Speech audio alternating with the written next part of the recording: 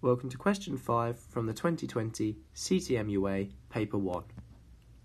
The question tells us that the curve S has equation y equals px squared plus 6x minus q, and that it has a line of symmetry at x equals minus a quarter. We are also told that it touches the x-axis at exactly 1 point. Using this information, we're asked to find the value of p plus 8q. We were given the options 6, 18, 21, 25 and 38. Pause the video here and have a go at doing this question for yourself. Okay, well, from the equation we're given for S, we can see that the curve is a parabola. So let's just draw a general parabola. And we're told that it has a line of symmetry at x equals minus a quarter. So what lines of symmetry does this parabola have? Well, we can see that it just has one line of symmetry which comes vertically through its turning point.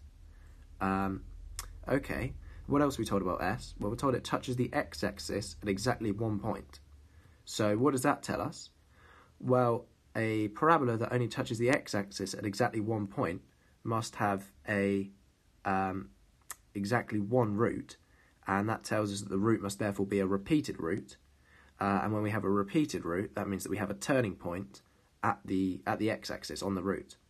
So this tells us that the line of symmetry, which is x equals minus a quarter, passes through the turning point, which is the root, and that root is repeated. So all in all, this information tells us that this equation, or this expression on the right-hand side, has two factors of x plus a quarter, because minus a quarter is a repeated root of this expression.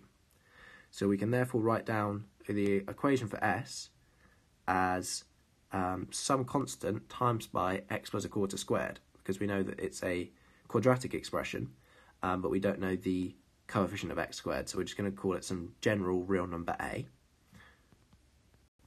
And now if we expand that out, we get a times by x squared plus a half times a times x plus 1/16 times by a. So this is the equation for S, but we've already been given the equation for S in the question, which is px squared plus 6x minus q.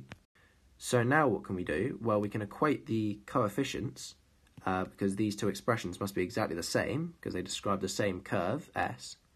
So we see that a is equal to p, a half a is equal to 6, and a 16th a is equal to minus q. And now using this information, we can solve for p and q, and therefore find p plus 8q. So how can we solve this for p and q? Well, the fact that half a equals 6 tells us that a must equal 12. A equals p, so therefore p equals 12. And q is equal to minus a 16th times a, if we move that minus 1 onto the other side. So q is equal to minus 12 divided by minus 12 divided by 16. And we can simplify that fraction to minus 3/4. So p is 12 and q is minus 3/4. And the question asked us to find p plus 8q. So if we substitute in the value p equals 12 and q equals minus 3/4, this is 12 plus 8 times minus 3/4, which is just equal to 6. And if we look back at the options at the start of the question, we see that option A was p plus 8q is 6, so the answer is option A.